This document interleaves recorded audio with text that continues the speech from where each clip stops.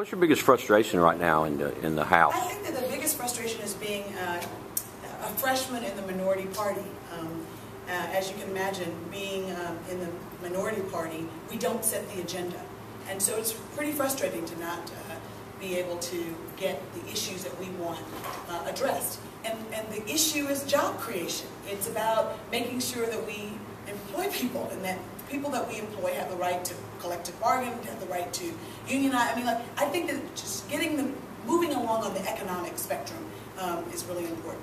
I think that the debt ceiling is something that we're talking about in Washington a lot. And I think the first thing you learn when you get a checking account is that you've got to pay your bills, right? And the thought that we could somehow default on America's obligations is just scary to me. And they're using it as a political pawn, I think. So that's quite frustrating that August 2nd is coming around and we may not be able to meet our obligations. And what I don't think people really appreciate is that the debt ceiling is about America's current obligations. And so to not raise it to pay our current obligations means that we won't be able to pay military salaries, we won't be able to pay veterans veterans benefits, we won't be able to pay Social Security. I don't think people really get that it's a no-brainer that we have to raise it. Do we have to figure out a way to show fiscal restraint going forward? Absolutely. I think nobody would say that we shouldn't figure out, spend our money more wisely going forward. But right now we're in the pickle that we're in, and we need to figure out a way to be able to address it.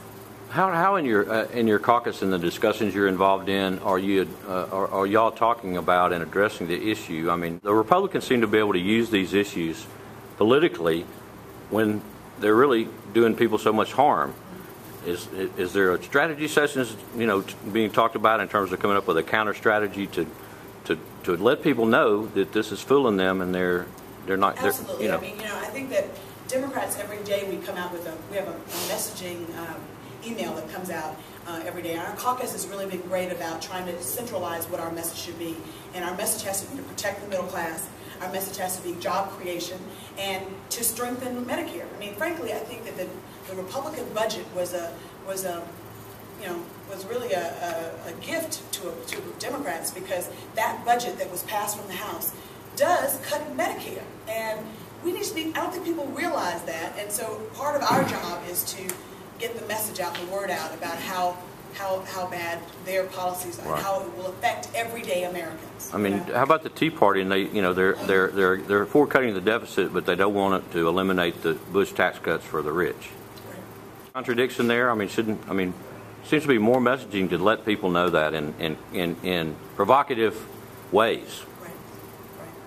No, you're absolutely right. I mean, I think that it's really hard to justify giving huge subsidies to big oil companies that already are gouging us at the pump, and to give the wealthy, continue to give them tax cuts when others are hurting.